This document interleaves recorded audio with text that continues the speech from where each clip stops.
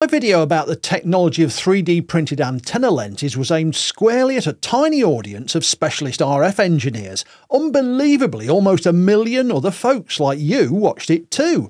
I was humbled and amazed, so I've made this new video for you and everyone else who isn't a propeller-head RF tech wizard to explain how the new generation of 3D printed antenna components work and why they often look like this.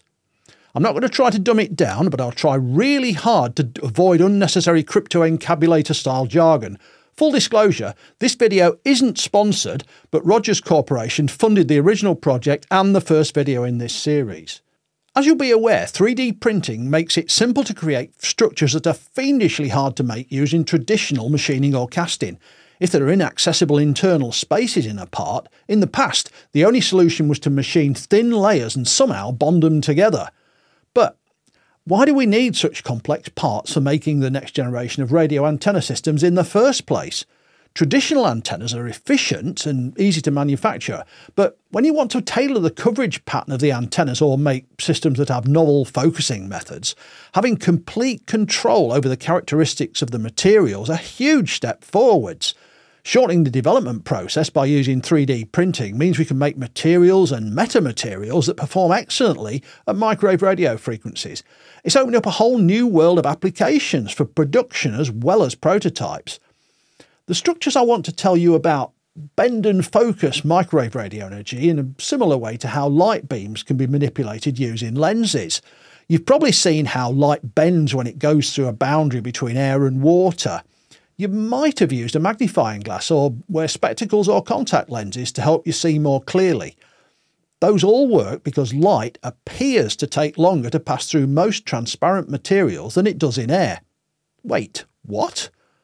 I'm sure you've heard lots of science tubers say that the speed of light's constant. Well, yeah, it is constant, but in most transparent materials, light really does appear to take longer to travel through them than you'd expect. I could try to simplify what really happens and tell you that light does travel more slowly in glass or water, but I prefer my storytelling to be as close to reality as possible, so buckle up and hold tight. You might already know that light's an electromagnetic wave, just like X-rays, infrared, ultraviolet, and most interesting to us, radio waves. Radio waves are the same thing as light, just with a much longer wavelength. The lenses and other parts I'll be talking about today are designed to work at radio wavelengths of 6 to 12 millimeters, or between 1/4 and 1/2 inch. That's about 10,000 times longer than visible light, 1,000 times longer than infrared, and around 1 billion times longer than X-rays. But other than that, they're all the same thing, just at different scales. Perhaps you've heard of gamma rays? Well, they're also the same, but shorter still. Now, because radio waves and light are the same thing, the effects when a radio wave crosses a boundary from one material to another are similar to what happens with light. The rays can bend. Weirdly though, radio waves can pass through some materials that are opaque to light in the same way that X-rays can go through your suitcase at the airport. The amount of bending when light goes across a liquid air boundary at an angle depends on the properties of the liquid and the angle of the incoming beam. Same as when the beam goes into a clear solid material like glass or acrylic. The key properties are how much the beam's bent and how opaque or absorbent the material is. There's even a nice formula to work out how much the beam gets bent. Quite why it's called Snell's law when it was discovered by Ibn Sal in 984 AD is a bit of a mystery. Those of us who are unable to read medieval Persian will probably be amused to know that the lad was trying to study how to start fires with mirrors and lenses. Several other folks like Alhazen and Harriot rediscovered the law over the centuries but failed to publish. Willibrord Snellius also failed to publish, but perhaps his agent was better at marketing. Descartes had a go at it, and so did Pierre de Fermat.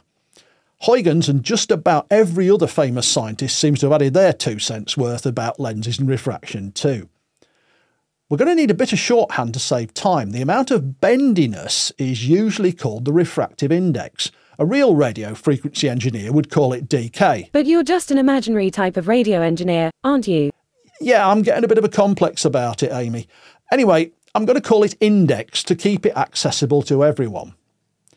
Those of you who know a bit of physics might know dk as relative permittivity or even epsilon r, and would probably point out that dk is actually the square of the refractive index, but that's just a convenience to simplify the arithmetic for radio engineers and scientists who aren't mathematicians. The index is just a value that says how bendy the material appears to a wave. The measure of how opaque a material is can be called all sorts of things, but I'm going to call it loss to avoid unnecessary and disturbing jargon. Some folks call it DF, or the full name dissipation factor, or more often the loss tangent, or delta. Loss is a pretty good word. So, for our purposes in this video, index is the material's bendiness and loss is how opaque it is. Those values for typical materials vary a lot with the wavelength of the light or radio waves. Again, to save time, I'll use waves to mean light beams or radio signals or X-rays or whatever. That's because they're all electromagnetic waves. I might mention microwaves, but this isn't a cooking channel, so it's just shorthand for waves between 1 and 10 centimetres wavelength, about 0.4 to 4 inches. Millimetre waves are from a centimetre down to a millimetre, but there's no hard and fast rules. Dry air has an index very close to 1 and 0 loss for visible light, which is great because sunlight can get through the atmosphere in the middle of a clear day to make plants grow. Glass has an index that's rather higher than air, around 1.4 for visible light. The loss is pretty damn small, but not quite 0. That means you can see through a window, but if it's very thick, you do lose some of the light passing through it. The interesting effect for us is that light appears to travel more slowly through glass or water than it does through air. In a transparent material, it seems to slow down by exactly the same amount as the refractive index. For now, let's just accept that and see how we can use it. I'll look at why the waves apparently slow down later. A magnifying glass for light is usually made from a clear plastic or glass disc with 2 curved faces. When a narrow light beam travelling through the air parallel to the axis of the lens hits the curved surfaces, the beam's bent a bit, just like when it goes into water at an angle. It carries on through the lens in a straight line until it hits the back surface, where the slope's steeper, and it's bent again. Then it carries on through the air and crosses the axis of the lens at a point which you probably know is called the focus. If you put a magnifying glass in front of a piece of paper in bright sunshine, the rays from the sun are almost parallel, so they all focus down to a point, and most of the power of the sunlight hitting the lens gets concentrated into a small spot at the focus that can be quite hot enough to set fire to the paper, as I found out very often as a child. Fun fact, focus is the Latin word for a hearth or fireplace. Now, because light and radio waves really are the same thing, a very distant microwave radio signal also appears as parallel rays.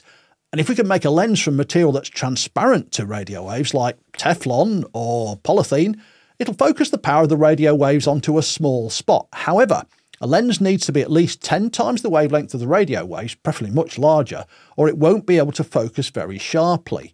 A 13 wavelength diameter optical lens would only be 6 micrometers across, a tenth of the diameter of an average human hair, and that'd be a pretty poor lens, so our radio lenses aren't going to be high quality by any means. Right then, if we make a lens from a suitable material, we should be able to gather radio waves hitting the face of the lens and concentrate them down to a radio receiver, or if we have a radio transmitter at the focus, we should be able to form that into a fairly narrow beam, so the signal received at a distant site's stronger, just like a flashlight fitted with a lens or a searchlight. We aren't adding any extra power, we're just sending more of the energy in the direction we want. You might have heard this property of an antenna being called gain. I prefer directivity. The whole point of these printed microwave lenses is to make an antenna with good directivity. Lots of directive antennas have rather messy coverage patterns, so they can hear unwanted signals that are off to the side rather than just straight ahead. Car headlight lights are a bit like that. When they're on full beam, they send out a bit of light sideways up and down. Useful in a car, but not in an antenna system. Warm things like trees, houses, mountains and soils give out a fair amount of thermal energy in the microwave region, and a sensitive receiver like the ones I use can hear that as noise, which masks the signals I want to hear. This is the radio noise I get from a tree in my garden as I sweep my microwave antenna across it.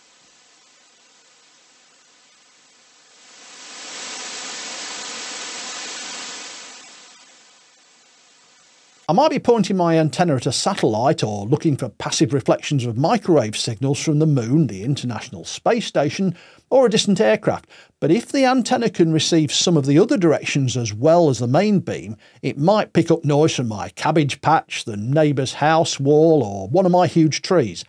Optimising and tailing the coverage pattern of an antenna is one of the major benefits of 3D printing that's really hard to achieve in other ways.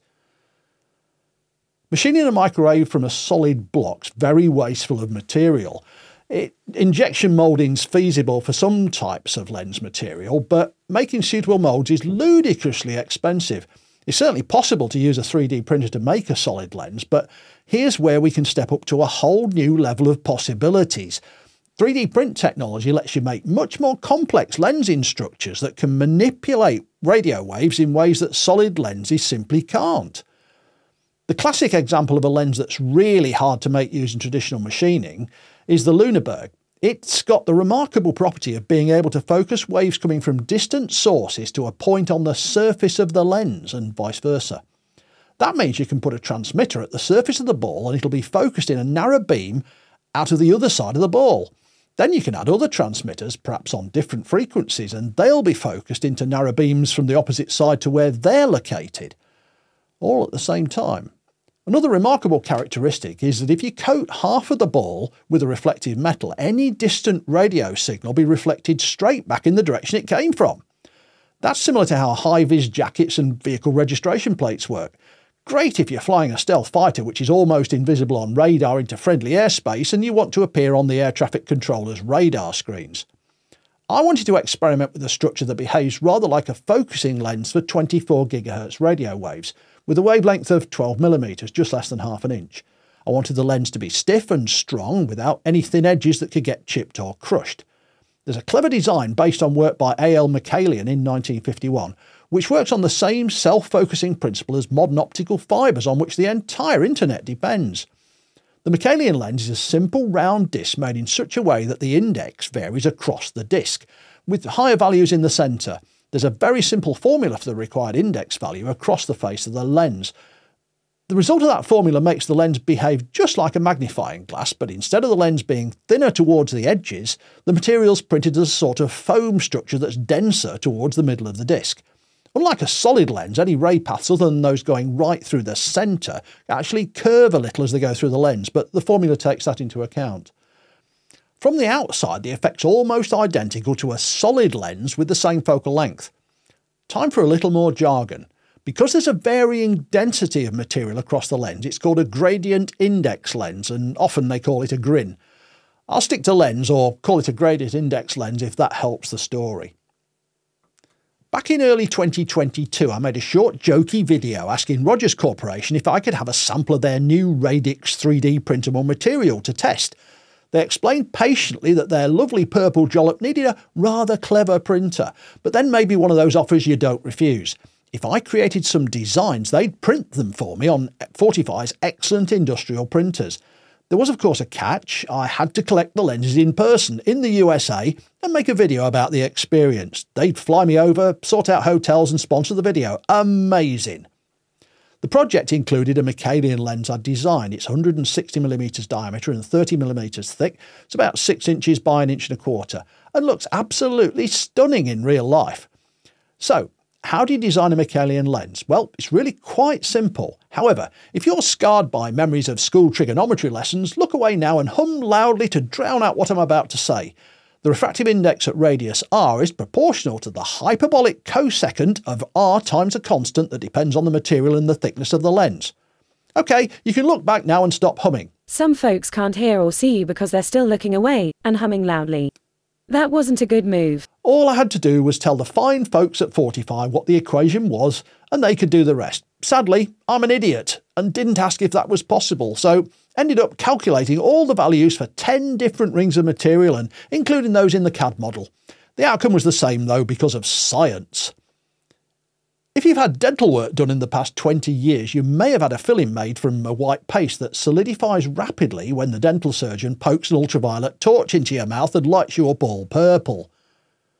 The Radix material made by Rogers Corporation is a liquid UV setting resin with particles of high refractive index ceramic mixed in. The resulting silky slurries pump through a tank with a transparent bottom, and a build plate's pushed down to leave a tiny gap above the clear bottom of the tank. 45's splendid printers have a system rather like the screen on a laptop that allows bright ultraviolet light through the bottom of the lens onto the areas where you want solid material. The resin sets in that pattern, then the plate's lifted up so the soupy material sloshes back into the gap, and then the plate's pushed down again so it leaves another tiny gap between the solidified bits and the bottom of the plate. The next layer is then exposed and sets, and the process continues for thousands of layers. It adds a new UV light pattern every time to build a new layer. You can only go sideways a little at a time, and you can't have any overhanging bits without supports, as they wouldn't have something to stick to. But apart from that, the process is very straightforward. The machines have a lot of slick features like a wiper to clear any excess material now and then, and filters, pumps, agitators and heaters to keep the raw radix material in tip-top condition. Right, gentlefolk, we can start building. We have the technology. We need some sort of structure that has smooth, gentle curves, no isolated elements, and that can be generated easily with a variable density. Something like a sponge, perhaps. There are various structures that'll work, but one of the best based on another simple formula. Not only does it create a stiff structure with no lines of weakness, but it's guaranteed to be completely free of closed internal voids and has no isolated bits or peaks that would be disconnected from the rest of the print. Even better, it's based on a unit cell that's a cube, and the formula can generate a structure many unit cells wide, deep and high. You can vary the thickness of the wall of the unit cell smoothly, so the effective density of the material varies in any directions you choose. You can also define the boundary of the structure with another formula to make a cube, plate, disc, cone, sphere, hemisphere, or just about any other shape. We aren't limited to geometric shapes, of course, so if I wanted a Chihuahua-shaped lens, I could certainly have one made. The structure that Fortify and Rogers used to make my Microwave lens design rejoices in the name gyroid lattice, but that's just mathematical jargon designed to alarm and exclude non-mathematicians. A useful thing about the gyroid structure not having any closed voids is that we can wash out any incured resin very easily, and UV light can get inside to ensure the resin's fully hardened. Also, any remaining washing fluids can be baked out in an oven without danger of cracking the material as trapped vapour boils off. Generating a gyroid's very simple unless you're allergic to high school trigonometry, in which case you might want to avert your gaze and hum for a minute or so again. Or you could be brave and watch. It's only words and symbols, not at all scary, and the results are often quite stunningly gorgeous. Mathematicians would tell you that a gyroid's a triply periodic minimal surface, but they might as well call it a gyroencabulator for all the meaning that name conveys. Yet more complicated jargon that we simply don't need to use. I'm going to call it a gyroid, mostly because it's such a cool name. I wrote a little program to generate a single unit cell with a specified wall thickness. It calculates a grid of points where the formula gives the correct answer, and then fills in the areas between the dots with tiny triangles, and stitches all the triangles together to make two surfaces just the right distance apart. Finally, it fills the volume between the two surfaces to make a solid shape. The formula wouldn't be out of place in high school class, so let's continue to be brave unless it's all too much, in which case the outcome will be along very shortly. The formula has three parts. X, Y and Z are the distances left, right, back, forward and up, down. Each part's a sine times a cosine. The first part's sine x cos y, the next is sine y cos z, and the last is sine z cos x. Sort of goes in a circle. All the program does is find where in 3D space the expression gives the right thickness. For those who are interested in the program, I use MATLAB code running under GNU Octave with a plugin to generate an STL file. I've got zero interest in program. I've been doing it since 1972 and it's very, very boring. But I know there are folks out there who find it fascinating for some unfathomable reason. After the program crunches the numbers, the STL file looks like this. Remember, this is just one unit cell, but individual cells all fit together seamlessly in 3 dimensions, as long as any variation in the wall thickness is gradual and smooth. Random factoid for any lepidopterists in the room. The iridescence of a butterfly's wing is caused by the presence of self-organising membranes that form gyroid photonic crystals. Cool name and butterflies. Way to go. If you're enjoying this content, please consider clicking the like button and maybe even subscribing. If you're feeling generous and really want to make a difference to the channel, I now have a Patreon and Buy Me a Coffee for donations to help me make more content. Patrons on the higher tiers also get access to my private Discord, and everyone who supports the channel financially receives a newsletter every couple of weeks. As I said at the start of the video, it's not sponsored, but the project was made possible by the excellent folks at Rogers Corporation and Fortify. All the details are in the description and there are links up there. If you're interested in talking to Rogers about a commercial application of radix or Fortify about potential additive machining applications, please use the link or at least mention the channel when you make contact. I generated a much larger gyroid design using MS Lattice, including a variable wall thickness from top to bottom.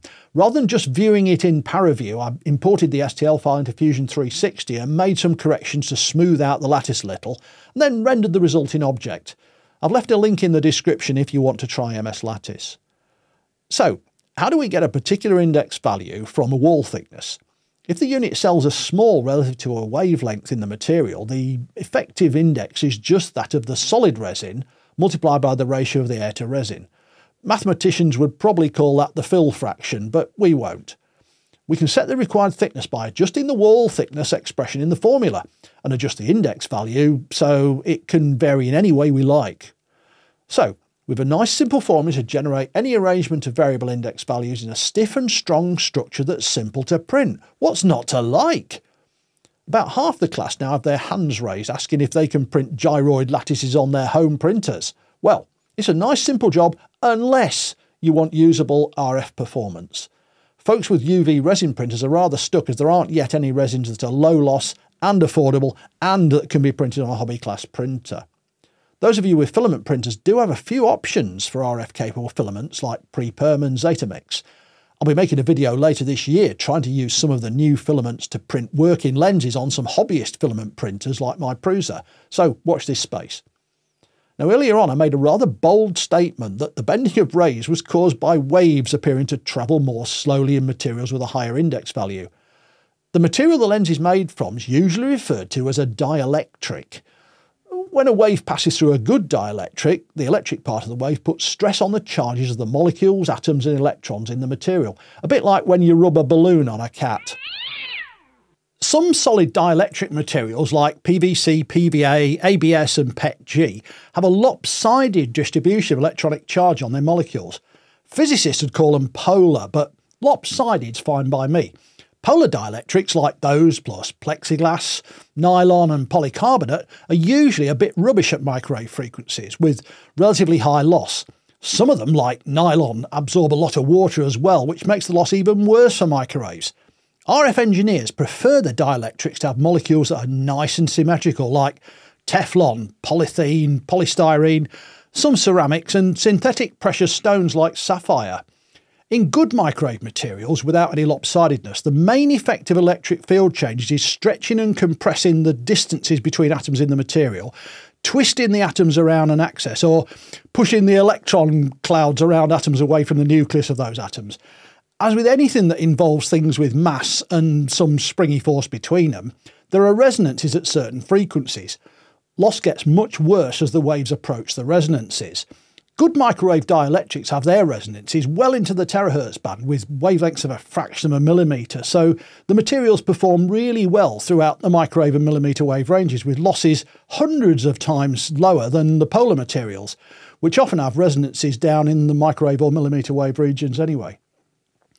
If you use Teflon or PTFE, the molecules are long chains of carbon atoms, each with a pair of fluorine atoms attached.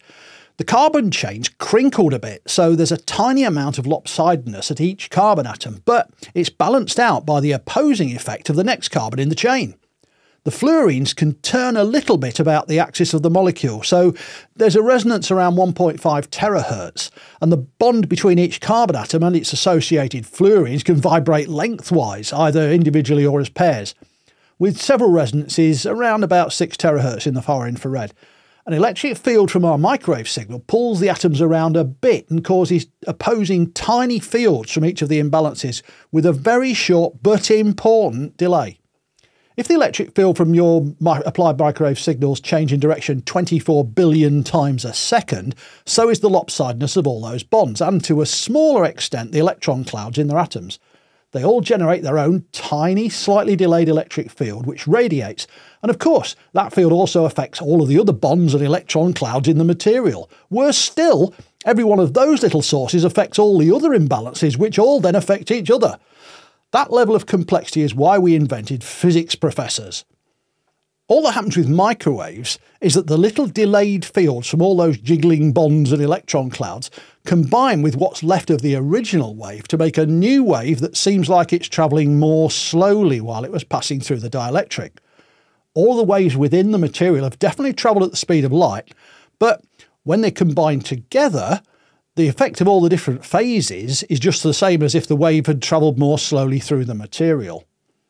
By fair means or foul, our microwave signal's delayed a little as it passes through the material of the printed lens, and as a result it can focus the microwave just like with a magnifying glass or burning glass for light, and we can tailor how the lens affects the waves with almost complete freedom to innovate.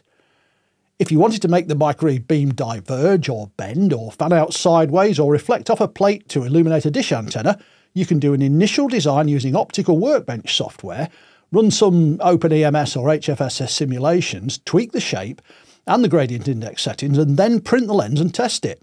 If it needs further improvement, you can adjust the model and print a new test lens, saving a huge amount of time in the development cycle and allowing much more experimentation and creativity. You can even try out what seem to be completely outlandish designs with relatively low investment in time and materials, so long as you have the access to the right material and the right printer. Right now, that level of capability is still rather in the realm of commercial, academic and military users rather than folks like me and you. But the technology and services are developing rapidly. Truly, we live in interesting times, my friends. I'll be trying out some new 3D printable dielectric filaments in the next few months to see if that technology is mature enough to work well with hobby-class filament printers like my Prusa. The next step for this current project's making the lens mounts and housings, designing and machining the feed horns and transitions, and doing comparisons with my traditional antennas using some kit that my lovely Patreon supporters have helped me purchase. That'll be in the next video in this series, which will be in the playlist up there.